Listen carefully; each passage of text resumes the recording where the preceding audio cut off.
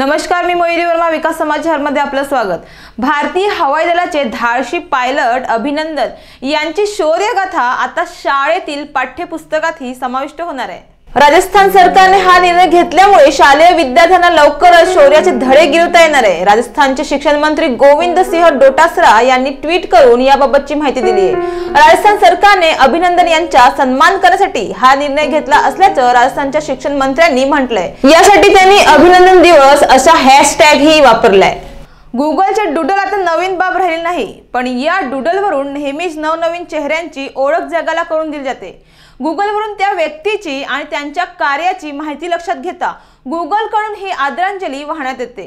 तर आज ही गुगलने सोव्हिएत युनियन रूसमधील एका प्रख्यात गणितज्ञ महिलेला त्यांच्या 97व्या जन्मदिनी व्हिडिओ आणि डूडलमधून श्रद्धांजली वाहिली आहे। ओग्ला लेडिसेंचकिया असे या गणितज्ञ महिलेचे नाव असून डिफरेन्शियल इक्वेशन्स आणि फ्लुइड डायनॅमिक्सवर त्यांनी केलेल्या संशोधनाबद्दल गुगलकडून त्यांना सन्मान देण्यात आलाय।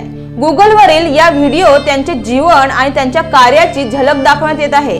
सोव्हिएत युनियनमधील कोलोग्रिव या शहरात लेडिसेंचकिया यांचा जन्म झाला होता। त्यांचे वडील ही गणिताचे शिक्षक होते, त्यामुळे गणितमध्ये लेडिसेंचकिया यांना लहानपणापासूनच आवड निर्माण झाली। त्यांचे आयुष्य म्हणजे एक संघर्ष प्रवासच आहे। अगदी लहानपणीच त्यांचे लग्न झाले होते, तर सोव्हिएत सरकारने त्यांच्या वडिलांना लोकांचे दुश्मन ठरवून टाकले होते। तेथील मंत्रालयाने जेव्हा सेंचकिया यांच्या वडिलांना तुरुंगात टाकले, त्यावेळी सेंचकिया या केवळ 15 वर्षाच्या होत्या। विशेष म्हणजे त्यानंतर सोव्हिएत सरकारकडून सेंचकिया यांच्या वडिलांची हत्याही करण्यात आली होती।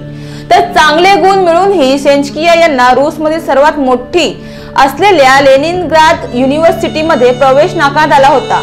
त्यामुळे आयुष्यात त्यांना अनेक खाचखळके खावे लागले आहेत। मात्र संघर्षाचा शेवट चांगला असून इतिहास नेहमी त्यांची दखल घेत असतो, हेही सेंचकिया यांच्या बाबतीत खरं ठरलंय। त्यामुळेच आज गुगलकडून त्यांना श्रद्धांजली वाहण्यात आली आहे। दरम्यान 12 जानेवारी 2004 मध्ये रशियातील सेंट पीटर्सबर्ग येथे त्यांनी अखेरचा श्वास घेतला होता। पुढच्या बातम्यांसाठी तुम्ही पाहत राहा विकास समाचार, ध्यास ग्रामीण विकासाचा। नमस्कार।